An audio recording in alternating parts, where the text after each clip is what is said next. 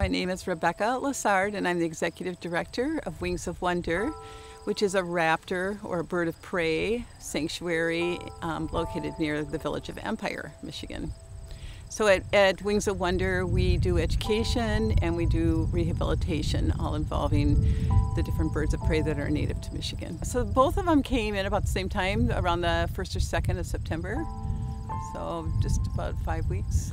They have no reason to leave. We are really food rich in this area, especially if the bay doesn't freeze. So one of the birds came from this area. They're both youngsters.